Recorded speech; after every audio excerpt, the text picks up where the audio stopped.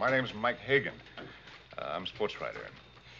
If you read the papers, maybe you've heard of me. I was involved in that ruckus up in Boston.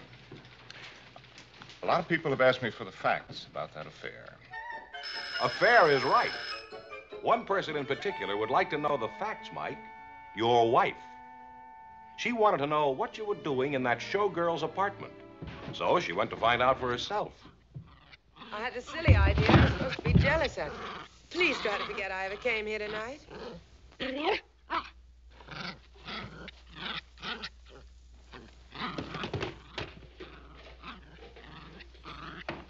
Camilla, what are you doing here?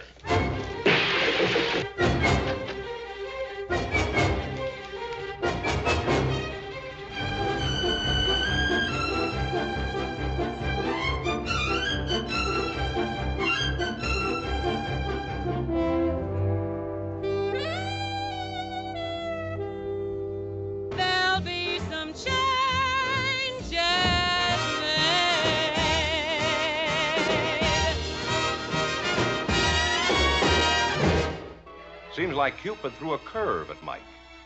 You know how newspaper men bump into all kinds of people.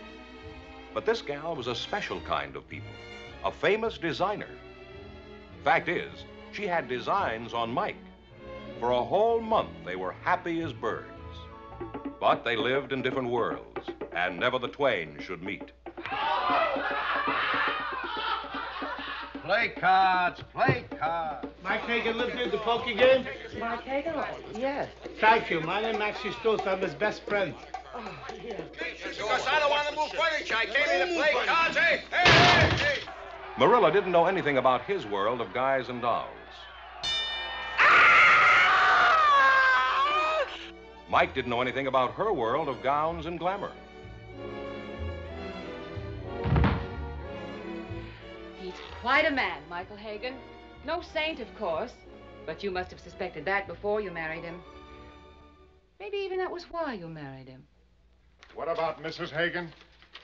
Matt Daler's boys are putting a snatch on Mrs. Hagan tonight. In Boston. How do you know? Well, I invest in a few beers with the right people. They cannot find you, so naturally they gotta grab the next best thing, your wife.